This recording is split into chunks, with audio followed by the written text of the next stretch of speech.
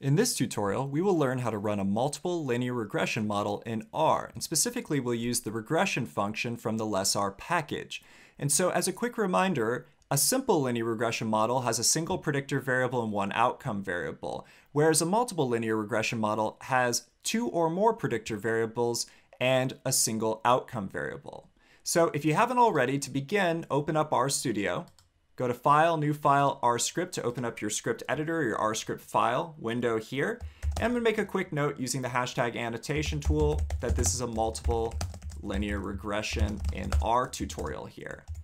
Okay, so the first thing, let's set our working directory.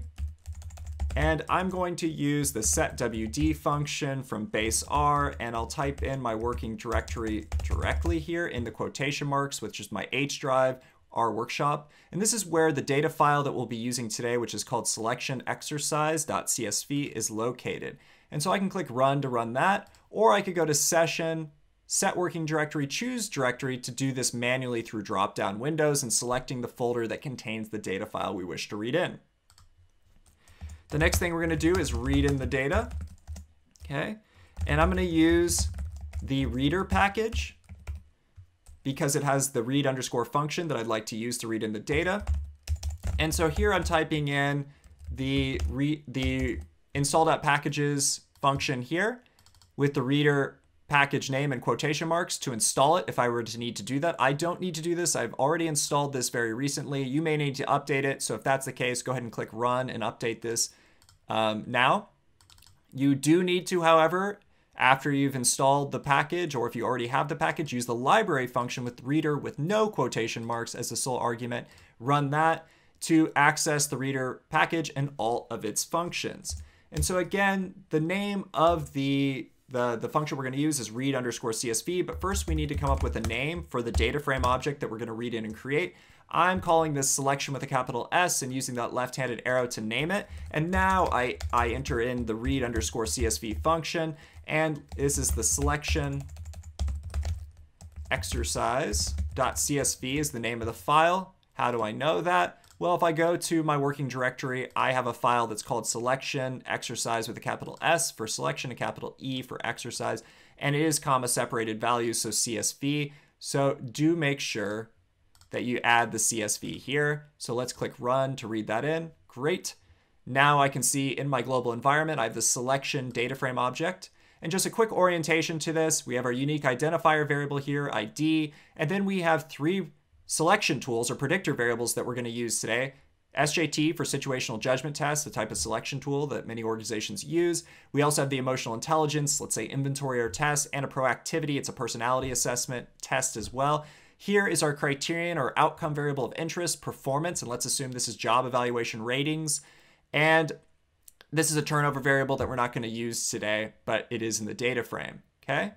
And so assume that higher scores on these four variables mean that people are more likely to have higher levels of these, which we'll assume is a good thing. Higher SJT is a good thing, higher EQ or emotional intelligence is a good thing, higher proactivity is a good thing, and higher performance is a good thing here. Okay, and so this is part of, let's assume, a concurrent validation design. We collected these data with current job incumbents, and these are people that once they've been on the job for 90 days, maybe a probationary period or something like that, we gave them these selection tools here just to get their data, and that these aren't consequential, that how they scored on this will not affect their future in the organization. We just want to use them as a proxy for applicants that would ultimately be given these selection tools as part of the selection process. Now, let's assume at 90 days, about there, they also have a performance rating as conducted by a supervisor, and that is a behavioral rating, and so we use scores from that as being evidence of the criterion. In this case, that's job performance, okay? So how many people are we talking about in this study, this validation study that we're doing, where ultimately we're interested in assessing the criterion-related validity of these different selection tools, and then putting them into a model together, a multiple linear regression model, where we can see, okay, does each one of these tools explain unique variability or variance in performance when we account for or control for the other selection tools or variables in our model?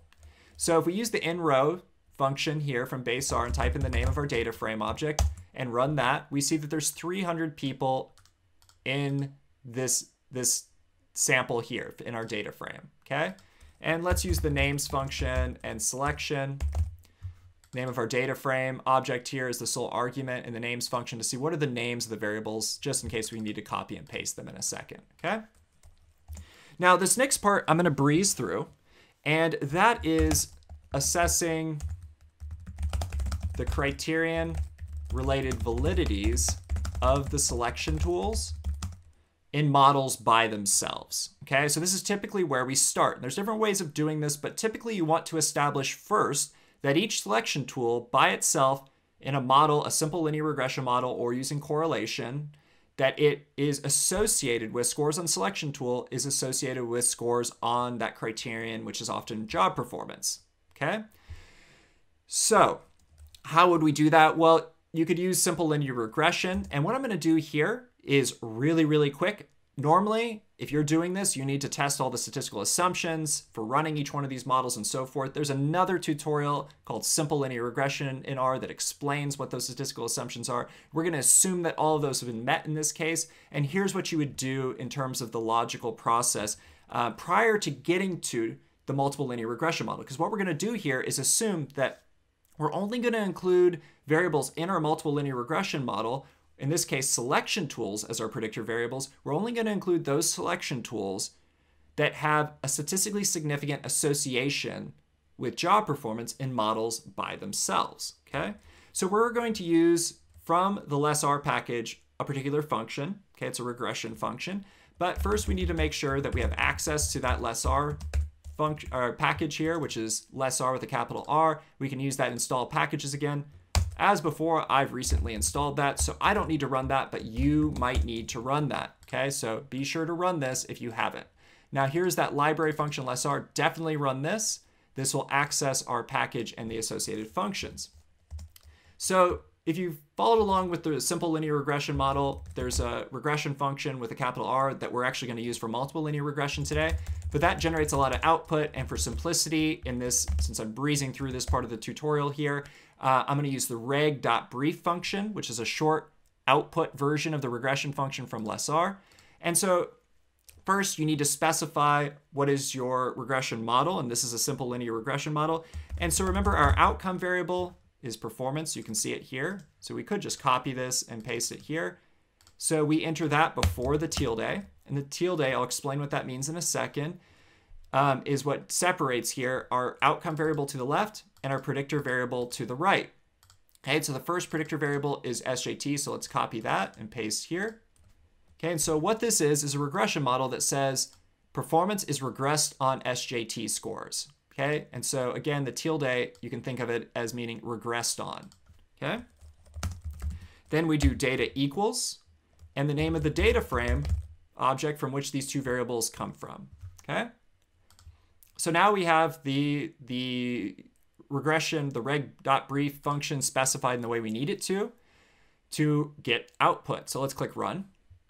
And as I said, very quickly, what we're interested in here is just, is this selection tool, SJT, statistically associated with job performance? And here we see, here's the regression weight, but really we just want to know the p-value here. It is. So in this case, we can say that SJT or situational judgment test scores are positively associated to a statistically significant extent with job performance scores.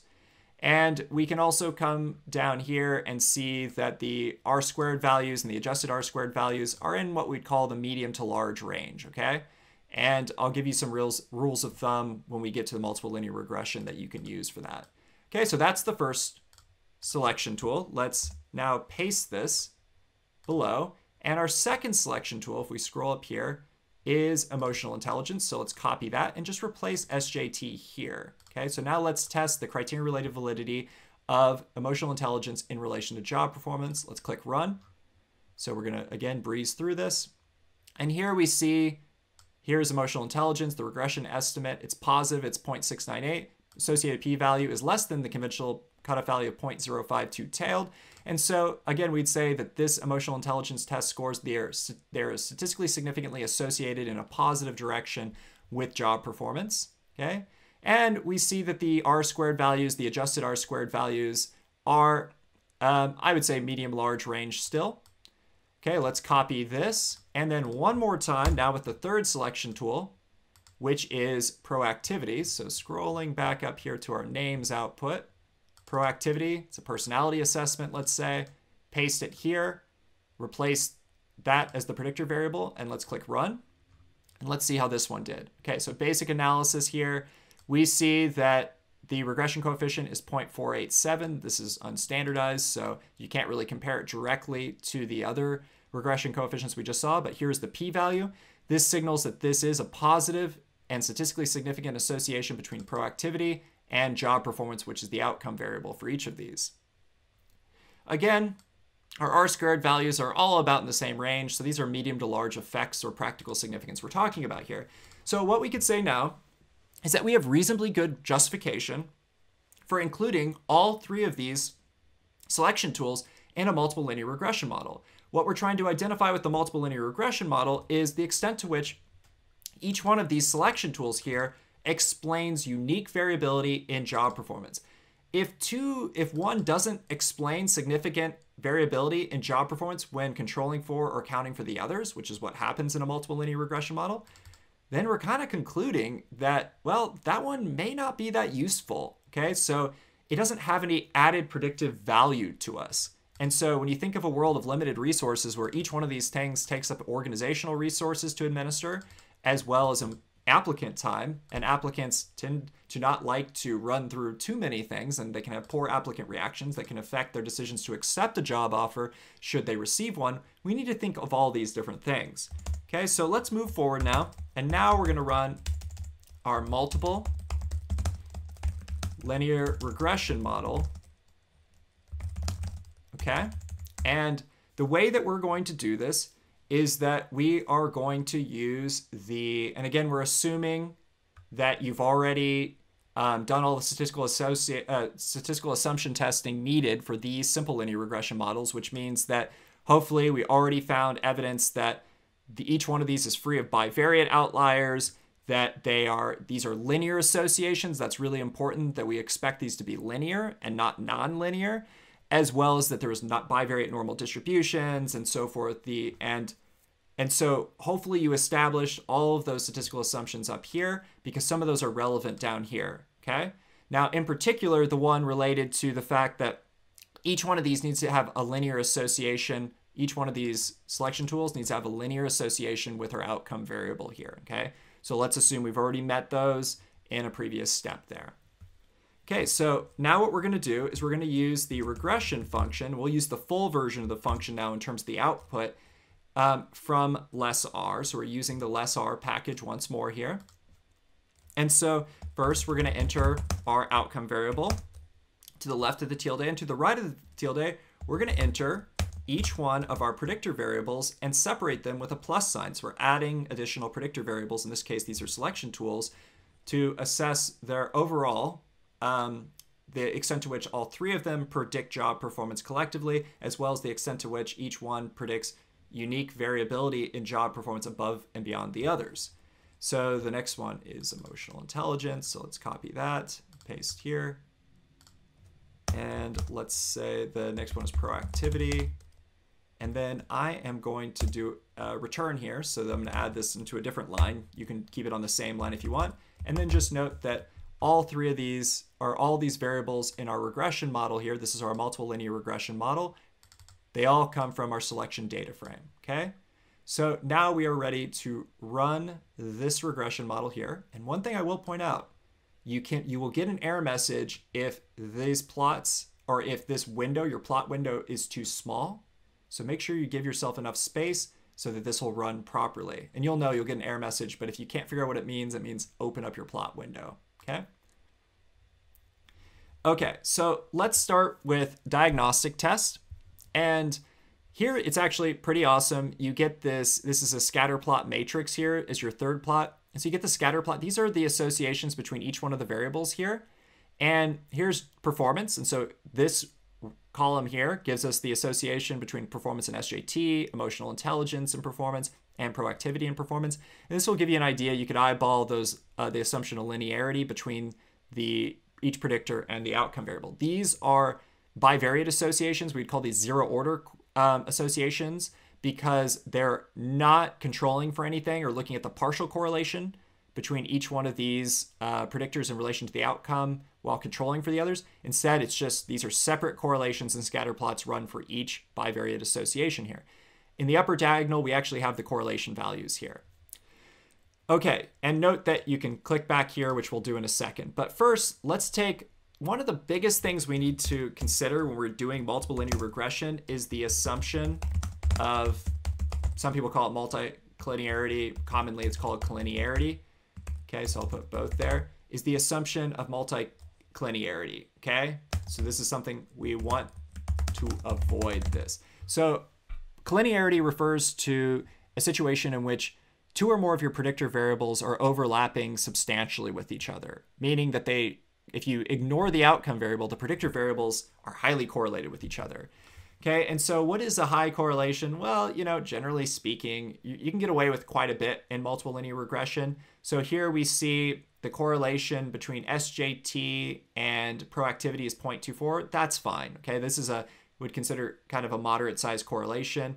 Or between proactivity and emotional intelligence is 0.32, still fine here. Okay, but look at this correlation here between SJT and emotional intelligence, 0.93. Remember, a correlation ranges from 0 to 1, positive, negative. And so a 1 or a -1 means a perfect positive or a perfect negative linear association. This is 0.93. This is staggeringly high here. Now, what this means is that these two variables here, and imagine both of these are going to have measurement error too associated with them. There's sampling error in this as well. This is probably an underestimate of how strong this association is. These are practically the same variable. So these are whatever the SJT, the situational judgment test, is measuring, it's probably emotional intelligence or whatever this emotional intelligence test is actually measuring here. Generally speaking, if you have a correlation of 0.85 or higher, whether that's positive or negative, you can pretty much consider the two variables to be indistinguishable from one another statistically speaking. So this right over here, this is right off a red flag that we've got some collinearity issue between these two variables here. Okay, so what else can we look at? Well, we're going to skip through some of our output here, and we're going to skip down to the section that says collinearity. And what you'll see here is that there are two collinearity statistics. There's tolerance, and there is valence inflation factor, or VIF, okay? We're only going to focus on tolerance. And why is that? Well, the tolerance is simply the reciprocal of the VIF, okay? So if you take 1 divided by VIF, you get the tolerance here, okay? And I think the tolerance is a little bit more intuitive to understand. A value of 1.0 in tolerance means, okay, no collinearity issues, this is fine. Now, when you start getting collinearity issue or tolerance that is closer to 0, you start running into collinearity, okay? And this is actually derived from an R-squared value, a variance explained value. If you were to kick out the actual performance or the outcome variable in the model and just focus on the predictors, sets of predictors predicting another predictor, that's where this comes from here, okay? And so 0 is actually a really bad thing here. This would mean that you have a lot of overlap, okay? And generally, a rule of thumb is that when you get a tolerance statistic that's 0.20 or below, you've got some problems, okay? You've got issues of collinearity and probably a violation of that assumption. And so here we see, wow, SJT. So if we look at the tolerance for SJT when predicted by, or the association with SJT in relation to these two other predictor variables, that it's 0.127. So that's problematic. And we also see the same thing for emotional intelligence. Now, because both of these are low for SJT and emotional intelligence, and we know this correlation between SJT and emotional intelligence is 0.93, these are the culprits right here. So we need to figure out, we can't run this model or interpret this model as is. We need to drop SJT or emotional intelligence, okay? These are too highly correlated with one another. So there's a lot of different ways you can make this decision, okay? In this case, do it based on obviously the statistical information you have, but also make the decision. So make decision to drop, let's say we're going to drop emotional intelligence, okay? Now we could have just as easily dropped SJT. Why are we dropping emotional intelligence? Let's assume that we've looked through our resource availability, applicant reactions to emotional intelligence tests versus the situational and judgment test, cost, all those kinds of things, time to administer. And we find that, wow, emotional intelligence is just more expensive. People don't like it as much to take this test. And so we're going to drop that one. So you really have to look to qualitative information, contextual information in your organization to help make these decisions, okay? And so this suggests the inherently subjective nature of model building sometimes when it comes to statistics and specifically multiple linear regression here. Okay, so let's proceed forward now. I'm going to copy this exact same. So we're going back to the drawing board here. I'm going to copy the exact same script as before, but I'm going to drop out from our multiple linear regression model that we specified here. I'm dropping out emotional intelligence. We're just going to focus on SJT and proactivity. Because these are so highly correlated, SJT and emotional intelligence, neither one is going to not add any predictive utility for the model, okay, in terms of explaining job performance or performance as our criterion of interest.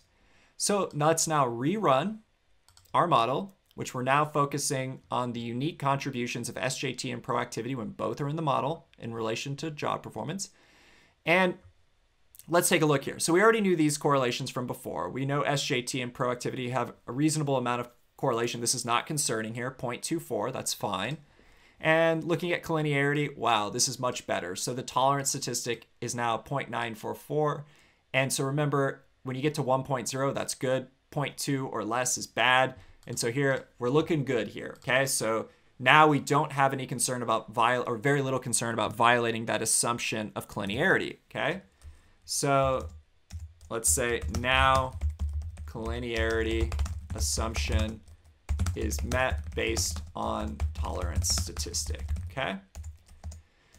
All right, so the next thing we need to do is test some other assumptions of multiple linear regression here. And so I'm gonna close that window a little bit so I can see this more clearly. Make sure I'm in the right one. Okay, so I'm gonna scroll up in the output here. So here's the top of the output. And now I'm going to come down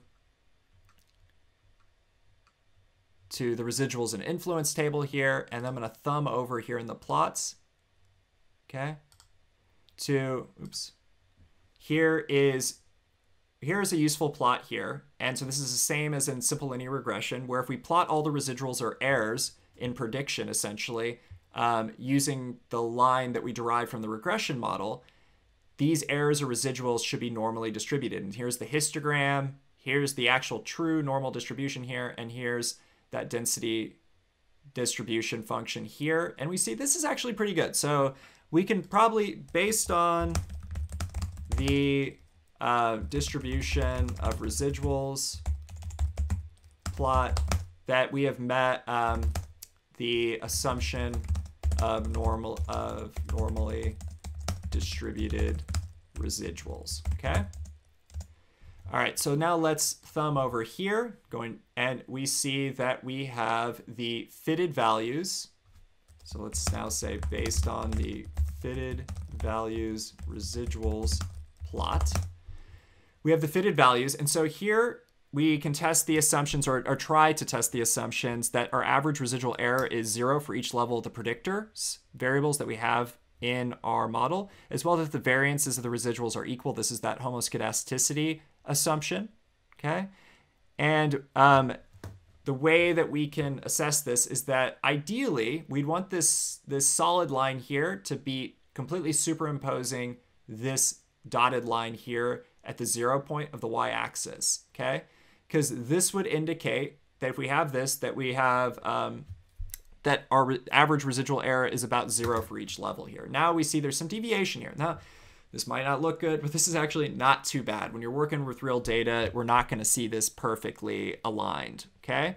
Now, the other thing we want to see is, okay, if we're looking across, how are the distributions or the variances at different levels of these fitted values, which then implies different levels of the predictor variables. And you know what?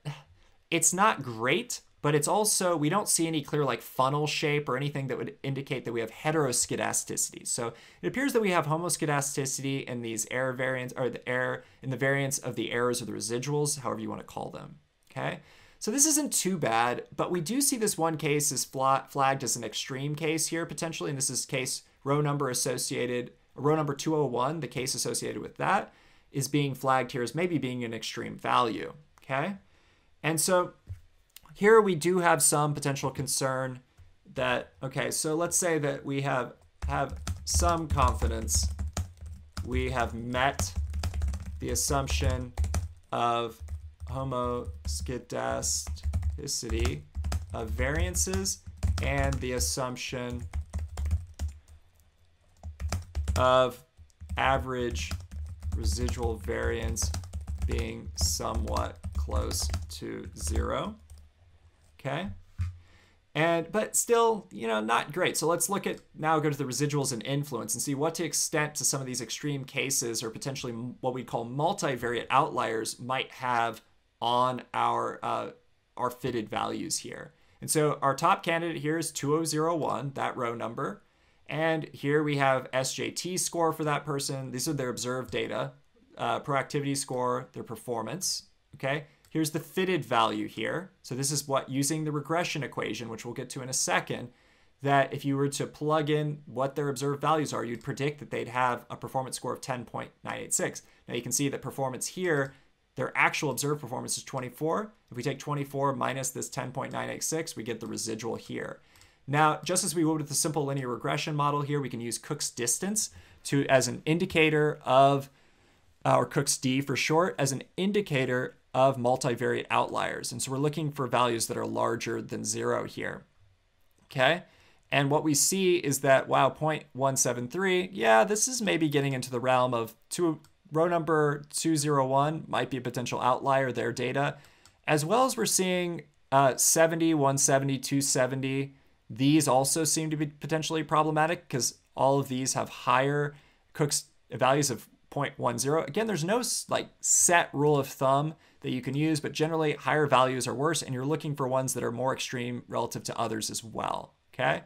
And so there's actually some potentially influential cases here. So towards the end of this tutorial, we'll loop back and we'll actually see how we could actually drop these outliers. But in general, you have a really good argument if you're going to drop any cases. That's a slippery slope because, again, when we're talking about this is a sample of people we're working from an underlying population. And one of the assumptions that we can't test really directly in most cases is that these cases were randomly selected from the underlying population. Okay. Now that's a tough assumption to meet. And if to the extent to which these weren't randomly sampled from the underlying population, we might have sampling error that might actually, these people right here might actually be very indicative of people in the underlying population, but maybe we just didn't get enough of them in this sample here. Okay. So just some things to consider. Okay, but for now, let's assume that we have a reasonable confidence that we've met all the statistical assumptions needed to interpret this multiple linear regression model. So let's jump into the actual interpretation. So starting with the background section here, you get the name of your data frame, you get the name of your response variable, which is another name for your outcome variable, sometimes called dependent variable. And then we also have predictor variable 1, it's our situational judgment test, SJT, and the proactivity test here as well. Here we see the number of people or cases in our data frame, rows in this case, is 300, and we retained all of the people, meaning there was no missing data on any one of these variables for these people because it does use listwise deletion by default here. Okay, so the next thing that we're going to do is we're going to look at the basic analysis section here. And first, we're going to look at the table called estimated model. This is where we're going to get the substantive information about the extent to which each predictor variable, in this case, its selection tool, predicts job performance score when statistically controlling for the other. Because that's what we're doing with a multiple linear regression model. Okay, we're partialing out the variability associated with one predictor variable when interpreting a focal predictor variable. So like you would with a simple linear regression model, you get your intercept value here. The p-value would just mean whether or not this intercept value of 5.555 is statistically significantly different from 0. Okay, in this case, we see it is, but we're really only interested in this value, the extent to which we want to use this equation to predict future scores of performance based on scores of these selection tools here. So let's now look at the row that is associated with SJT. Here, the estimate is 0.561. So this is a regression coefficient, slope, weight, whatever you want to call it. It's standard error, the t-value associated with it in terms of this t-distribution, and then the p-value. Now, this p-value of 0.000 is less than the conventional cutoff of 0.05 two-tailed, which is the typical alpha level that we use. So this would indicate that this SJT variable, the selection tool, is statistically associated with job performance still, even when controlling for scores on proactivity and the influence of proactivity or the association with proactivity and job performance, okay, which is our outcome.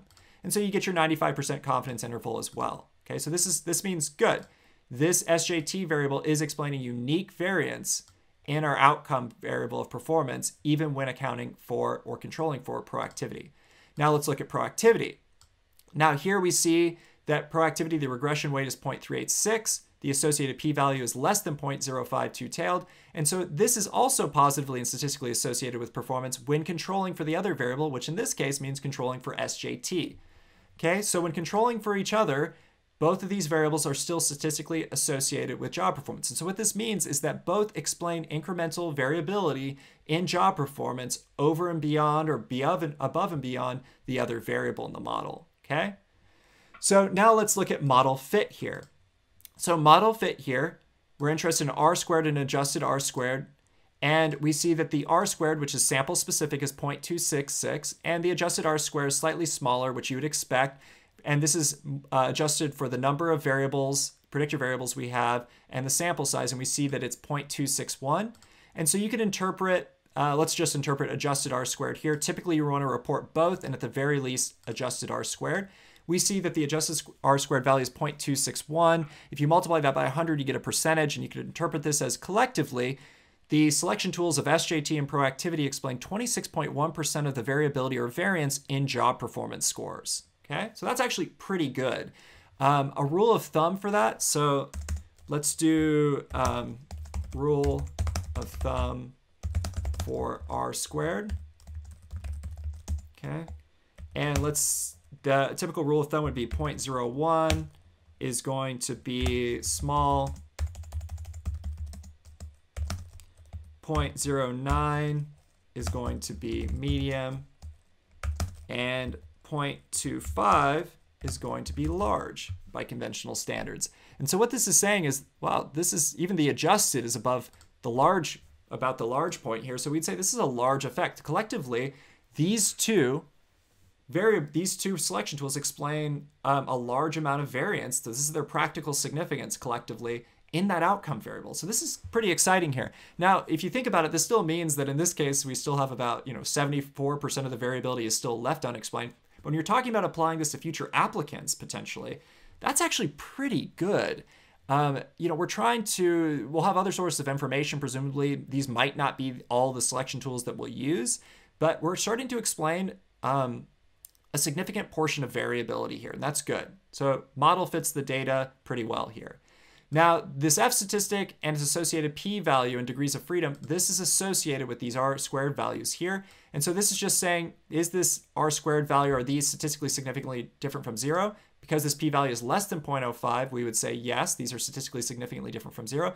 And in other words, this is a test of whether or not these R squared values, whether including the selection tools in the model, results in the model better fitting the data than a model where you didn't have these selection tools included, or a null model, in other words. Okay. Looking down here, we also have the analysis of variance section. This is not often of substantive interest here. What we do see here is that the F value here is going to be exactly the same as the one here because we're interested in the overall model here. Okay. But the p-values here for each of these predictors will be equivalent to these two p-values here that we see in the estimated value. So we don't really need to focus on those. Now, we also get the relations among variables section here, and here we have the correlation matrix. And we can see that we can see here that the zero order correlation, so by itself, SJT has a correlation with performance of 0.42. Okay, so that's a medium large correlation. And then also proactivity, it's about 0.39 correlation between that and performance. So that's another medium large correlation. Okay, because if you rules of thumb for correlation, just to remind you, are this. Okay, so it's 0.10, 0.30, and 0.50, and this is for R, little r, which we'll say correlation. Okay, so this is not partialing out or controlling for any of the other variables. These are direct zero order correlations here. So why would you look at this? Well, remember up here, this is our unstandardized regression coefficients, and these are not strictly pure estimates of the association between SJT and the outcome variable, or proactivity in the outcome variable, because we are statistically controlling for other variables in the model, okay? And so this is a good way of looking at the effect size of just each one of these predictor variables by themselves. Now, if you above, we already ran the simple linear regression models with each of these by themselves. So this will be a review for you, okay? But just in case you've forgotten, that information is provided here. We've already looked at collinearity here. We can ignore this section here, okay, for now. And we've already looked at residuals and influence. And the forecasting error, this gets into prediction intervals, and it's assuming that if you were to pretend like we did have a separate set of data here with which to validate or to test this model, you can get the prediction intervals here, okay? And so what we have now is we have estimated a multiple linear regression model. We found evidence that both of these selection tools explain a significant amount of variability in the outcome variables, so their criterion-related validities still stand even when, in terms of being statistically significant, when controlling for other selection tools that we've included in this model. Now, this is where you get this cool combinatorial or combination effect or collective effect, is that, remember, I just showed you that these correlations, zero-order correlations between each of these predictor variables, we could categorize those as being medium to large in magnitude. But when we look collectively at the R-squared values, these are now large. They've moved up. And that is because these two variables together are actually explaining more variability than either one of these variables by themselves, which is what we hope for, okay? So this means we're getting more explanatory power out of this model by including both of these selection tools as opposed to just one of them, okay? Now, as promised, how do we estimate? Eventually, I'll get to how do we remove those potential outliers or extreme cases that we want to remove. But now let's talk about getting standardized regression coefficients. Fortunately, this is pretty easy. I'm just pasting that script from below, and I'm going to add an additional argument, which is just standardized. Okay, and set it to true. This will give us our standardized regression coefficients. And I'm going to change regression here to just that brief one that we used at the beginning, just so I can quickly get the output here. Okay, because the diagnostics will remain the same. Okay, and so if we scroll here, now we go to our estimated model section. These are the standardized regression coefficients. Now, because these are now in standardized units here, you can make interpretations based on these. You can actually, it's not a good idea, this is really controversial, but technically you can compare the magnitude of these two regression coefficients, but do remember that they have some shared variance here. So these are not precise estimates because they are fighting over some of the shared variance with themselves. Okay, so these are the standardized regression coefficients. If you chose to report those, you're welcome to.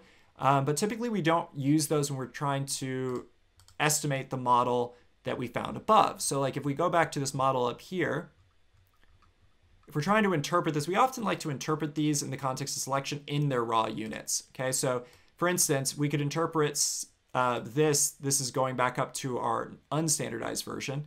So this regression coefficient for SJT in the context of this model would indicate the following. SJT is that for every 1 unit increase in situational judgment test scores, there is a 0.561 increase in job performance scores when controlling for other predictors in the model. In this case, there's just one other predictor, which is proactivity. Okay, and then you could say it the opposite way with proactivity here. Okay, but especially if we're going to specify the regression model, we typically use the unstandardized coefficients. And just how we would do this, let's say that we have our outcome variable. We'll just call this performance predict here. So this is not the observed values, but this is what we would expect based on our model. And then we have our intercept value is 5.555 plus the regression coefficient for SJT. So let's enter that. And let's just remind ourselves that we can plug in those SJT scores. And then finally, the regression coefficient for proactivity. And let's just remind ourselves this belongs to the proactivity, okay? Now what we can do here is we can plug in some values if we wish to predict, okay, what is the outcome going to be, or what is our performance going to be predicted if we plug in different values here, okay? So For SJT, let's assume we have a new sample. We're applying this to applicants in the future. We have an SJT score of 6 and a proactivity score of, let's say, 10. Okay. And then, so here's our y-intercept here, our constant in the model. And if we run this, here's our predicted value down here. So it's 12 point.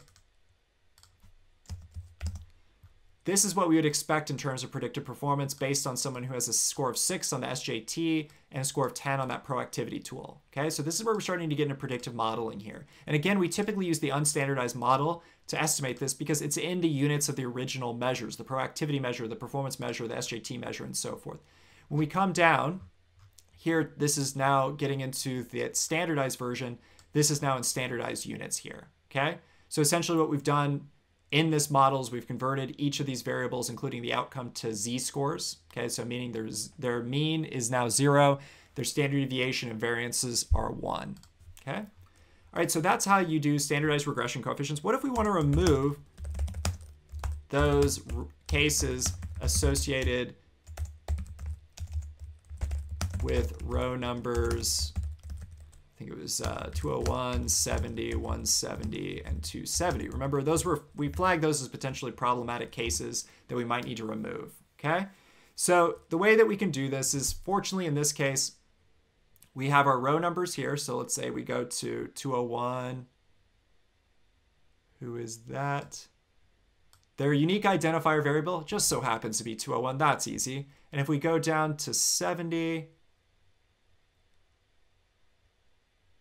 we see that their unique identifier happens to be 70. I'll save you the suspense, but it's the same for 270 and 170 as well. Okay, so this means we've identified those unique identifier values that we'd like to remove corresponding with those rows. Okay, so how do we do that? Well, let's actually just copy and paste this script that we just used here, and we'll delete that standardized for now. Standardize equals true argument. And now we're going to type in an argument instead called row equals. And now we're going to put in a conditional statement essentially. And what we're going to do is, because we have multiple values, okay, we are going to do this. And just keep in mind, if we had a single value, for instance, we would do ID is not equal to, and then let's say 201. If that's all we wanted to remove, we could run this. And I'm using the reg.brief function here just to get brief output.